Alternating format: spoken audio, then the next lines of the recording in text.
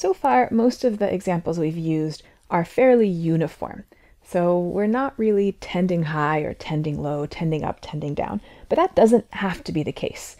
And in fact, interesting things happen when it's not the case. It would be a boring world if everything were always equally likely. Let's talk about that in the context of a continuous random variable where the probability of getting any single value is 0. So here's some number line, and I'm going to choose some random numbers on this number line. Value 1, value 2, value 3, value 4, value 5, value 6. And I'm going to do this a bunch of times and record all of the values I get. So the probability of getting any single one of those values was 0, but I can see that there's a clustering, that this seems to be like more popular on the bottom, that more of my values are towards the bottom than are towards the top, and none of them are in the middle. So again, sit with this discomfort. The probability of getting this dot was 0, and the probability of getting this dot was 0, but somehow the area near the left dot was more likely than the area near the right dot. The way we're going to measure this is with a density. And this is the same density that you might have heard in physics or chemistry. It's how much stuff divided by how much space. So in this case, I can count, say, the number of dots per centimeter.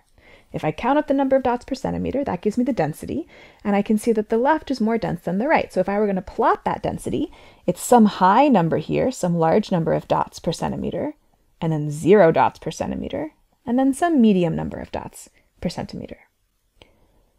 Just to get used to this idea of density, I want to show you a few more dot diagrams and what their density function might look like. This is a fairly uniform density. It's hard with random variables because they do tend to cluster a little bit, but there's not a clear area that's thicker than the other areas. So I would say this probability density is constant. It's equally dense in all of these places.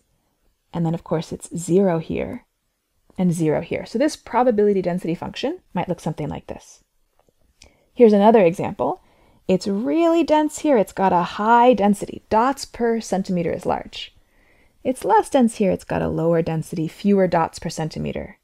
And then 0 dots per centimeter, 0 and 0. So that's what this probability density function might look like.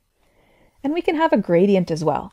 So I have lots of dots per centimeter here, and then fewer dots per centimeter, and then fewer dots per centimeter. So you could have something like a gradient as well, where the density is not just constant, it's decreasing. Now that we have the idea behind probability density, let's talk about actually computing it. So if I want to know the number of points divided by the length of the interval, that's a good start. That'll tell me the density. But there's an issue with it, which is that I could do this random process as many times as I wanted. So if I did it 100 times, I get one density. If I did it 1,000 times, I get a totally different density because now I have 10 times as many points over the same interval. So it's maybe not the number of points, it's maybe the percentage of points. So maybe a slightly better way to compute this would be something like the percentage of the total points in the interval divided by the length of the interval. And percentage of total points in the interval, well, that's kind of like the probability of being in that interval. So this is our idea for measuring density, for instead of just having vaguely higher or lower, for putting an actual number on the density. So let's think about this in terms of the cumulative distribution function on a small interval. So let's say I'm taking my interval from some number x to some number that's a little bit beyond x, say it's at x plus h. Then I want to figure out the probability that my variable ends up between x and x plus h. I'm going to divide that by the length of the interval, which is h.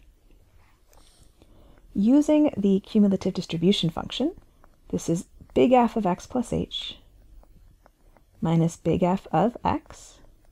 Remember, big F of x plus h captures everybody less than x plus h, and then big F of x captures everybody less than x. I want what's in between. And now if h is small, well, this should remind you of something. This is the definition of the derivative if h is going to 0. So, I told you the cumulative distribution function would come in handy later. If we differentiate it, we can measure how densely packed these events are around a particular area. So again, the odds of hitting, say, 1.2 are 0, but I can say that near 1.2, I'm less likely to find something than near, say, -1. That's what the probability density function allows us to express. It's the derivative of the cumulative distribution function, which we've been writing as capital F, and so we usually write the probability density function as lowercase f. And in fact, this is how we're going to define the probability density function. I'm going to just define it as the derivative of the cumulative distribution function where it exists.